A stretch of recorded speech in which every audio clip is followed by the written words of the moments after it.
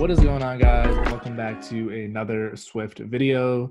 In today's video, we're going to take a look at TableView section headers and custom headers. So basically, here we have an app with a few sections, and you can see that the section header for each of these sections, rather each alternating section, is custom. So we've got an image here, we've got a customized label here with a thinner font, and this is all custom framed as well. So we're going to go ahead and take a look at how you can implement a basic title for your section, similar to the settings app or any other system app, as well as, go nuts with this and design your own custom headers, and basically you get the flexibility to design as you will. So this video actually is inspired by many of you in the comments asking for it. So here I am. Make sure you destroy that like button as always, get Xcode ready, get excited, and let's dig in. Quick pause before we get into the video. If you haven't seen it already, I am hard at work putting together iOSacademy.io, a community where all of us iOS engineers can come together, learn how to build some of the top apps like Facebook, YouTube, and Instagram, in addition to interview prep to land some of these iOS roles at top tech companies. So if you're interested in the free and premium content to come, head on over to iOSacademy.io and enter your email address in the waitlist form, and you will be notified as content becomes available. That said, let's get into the video. All right, so we're going to go ahead and get started by opening up Xcode and creating a new project. Before we actually continue, I'll go ahead and call out that we are on Xcode 12 here, along with iOS 14, which recently dropped. So if anything looks a little different, that's the reason why. So go ahead and upgrade your environment. We're going to select a single view application, and I'm going to go ahead and call this table section headers. And make sure you have Swift selected, UI kit, as well as storyboard. And let's go ahead and uncheck this include tests, since we won't actually work on tests. Let's go ahead and save this. We'll drop it right on our desktop and jump right in. So first things first, let's select a simulator in this dropdown. I'll go ahead and pick the one that I've got open, which I believe is the 11 Pro Max. And let me also expand this Xcode window to give ourselves some more room to work. And we're going to be working in the Viewcontroller.Swift file. So let's come in here. Let me close this right panel actually. Go ahead and hit Command R to build and run. And we should see our app open up like so in our simulator. My simulator is in dark mode, so if you hit Command-Shift-A, you can switch between light and dark. And there we are. So before we talk about section titles and section title views for the header, we need to actually create a table. So I'm going to go ahead and create a basic table view. We're going to do it all in code, no storyboard. So it's going to be a UI table view. And we're going to create it in this anonymous closure pattern that, if you've been following the channel, that you are familiar with. We're going to return the table, and we are also going to register a cell for UI table view cell.self with an ID of cell to our table. We then want to add this as a subview. So we'll add it like so. And then we need to also give this a frame so it actually shows up on our screen. So we're going to go ahead and override view.layout subviews. And I'm going to say in here, TableView.frame is view.bounds.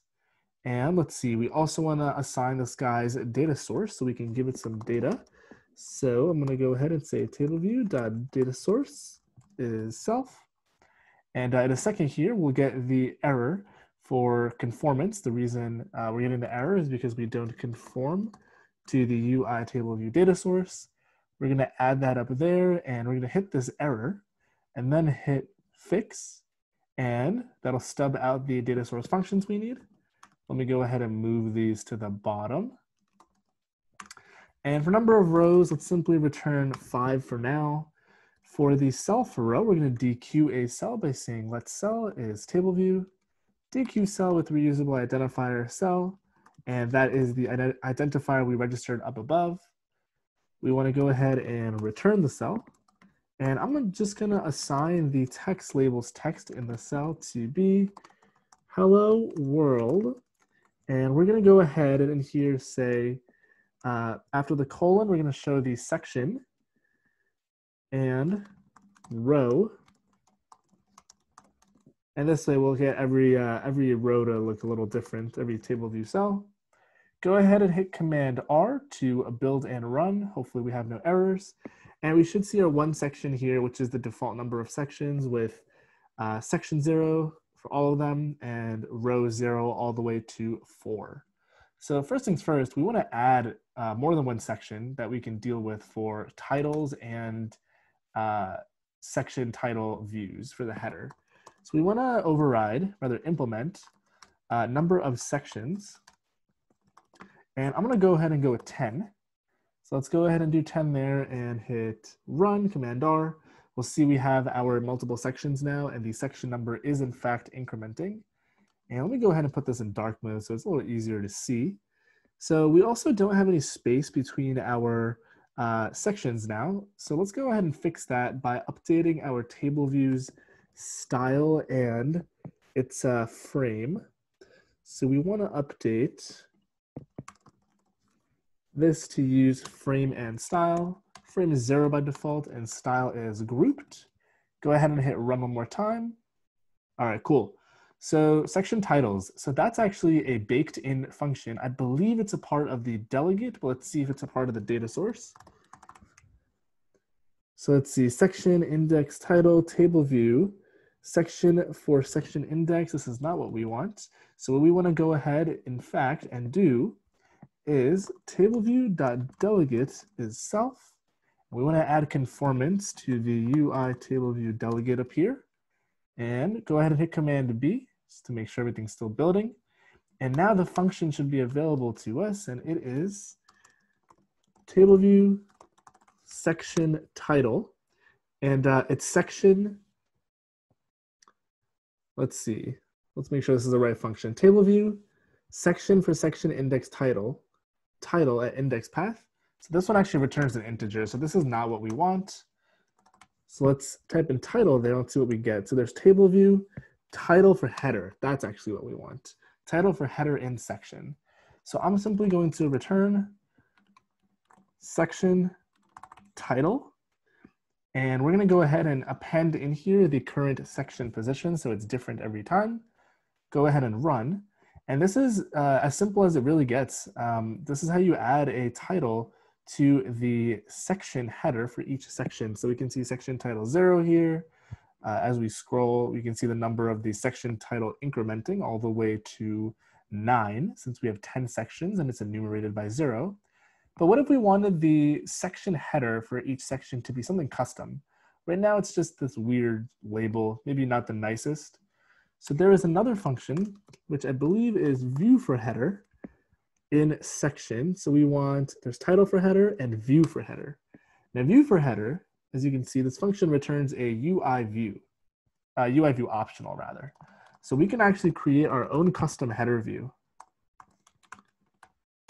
And the height of this is actually controlled by another function. So we can provide a height here. So let me just give this a cgrect 00 view.width, view.frame.size.width rather. Let's say a height of 100. And go ahead and return header here. And we want to implement height for header in section. And we're going to say 100. Go ahead and run, and you'll see that there is this 100 pixel height now for each section header, but we can't really see it because it's clear. So let's go ahead and set a background color of red and go ahead and run. And you'll see we have this 30-point header, which is vertical. You can see it's red now. We also have the default padding for the footer. So you can actually go ahead and override that if you want as well. But anyways, this is how you would create any custom UI view. So let's say we wanted a icon plus a label. And 100 is maybe a little too large, but let's just stick with 100 for the sake of this demo. So let me give this a background color of secondary system background. And before we go ahead and return this header, we want to create an image view and a label. So I'm going to say let image view is a UI image view. And we're going to go ahead and create it with a system image which is, should be in this list. Looks like we're missing it. Rather, we're going to create this image with an image, and the image is going to take a system image like so. And I'm going to stick with house. And we're going to say image view.tint color is going to be system blue. We're going to add this as a subview to our header. And we also want to give this guy a frame. So I'm going to say image view.frame is czrect 5, 5, and we'll just say here header.frame.size.height -10. So it's vertically centered, vertically centered, and the width and height will be a square because it's a ratio. Let's go ahead and hit Command R, make sure that image shows up. All right, we have this obnoxiously large home showing up now. Looks like it's a little distorted. So on the image view, we can actually even go ahead and say the content mode is scale aspect fit. And before we run it, let's actually go ahead and create a label as well. So I'm going to say a label is a label with a frame, and the frame is going to be, we want the width of the image view plus 10, so there's some buffer.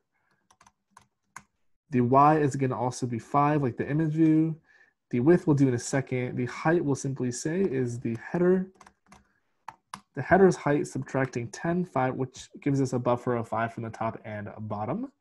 And the width is going to be, let me actually line break this so it's a little cleaner to read. The width is going to be the width of the header, subtracting 15 for the buffer on all sides, as well as subtracting the width of the image. Next up, we want to go ahead and add this as a subview, like so. And I'm just going to go ahead and give this a text of custom section header. And we'll also go ahead and append in here the section parameter, which comes in from the function itself. And that'll obviously be different for every section. And let's see, let's also give this a, let's also give this a different font so it kind of looks a little different. We'll say we want a system font with a size and weight. Let's go 22 and thin. Let's go ahead and hit Command R and let's see what this looks like.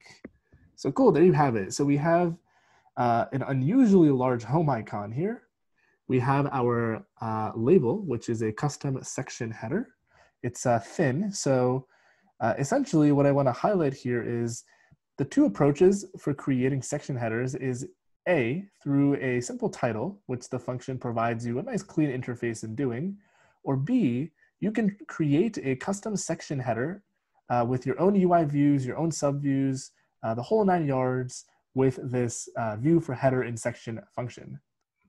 The other thing that I'll go ahead and call out is that this function here returns UI view optional, so you don't necessarily always have to have a section header for a given section. For example, if we wanted every other section to have no section header, we could simply say if section modulo 2, aka if it's even, the section position, we're just going to simply return nil. Otherwise, we're going to go ahead and do all that work below and return a section. So if I go ahead and create it now, you'll see the first one we have no header, and only the even ones has a header. So actually to do the even, we would actually just inverse this. So if modulo 2 does not equal 0, every even position does not have a header.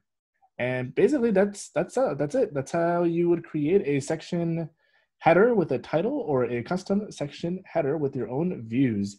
That said, if you haven't destroyed the like button already, make sure to do so for the YouTube algorithm.